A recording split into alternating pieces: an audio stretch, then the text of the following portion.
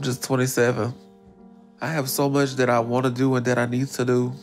And I can't believe this is my life now, where I just lay here all day and wait for food. And I don't see any of my family and friends unless they come to see me. And it's mostly only my sister and mom.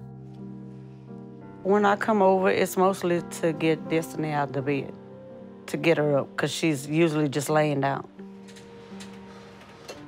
You gonna come or no? Give me a second. You need help? Hold on.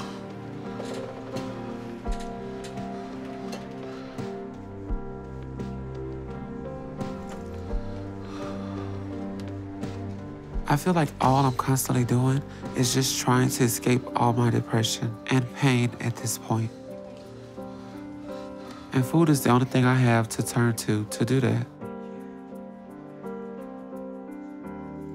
But the thing that's saving me every day is also what's destroying my life now, to the point where I can feel it killing me. I know there's just no way I'm gonna survive for a lot longer, because my body can't take getting any bigger than I've already let it.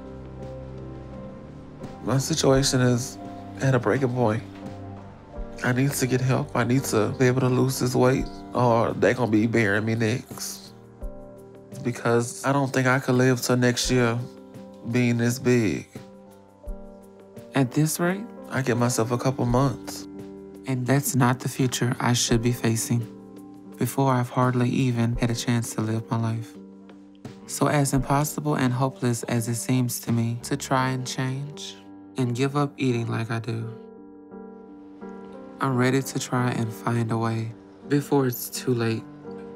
Because if I don't, then I know I'm about to die. So I have to at least try.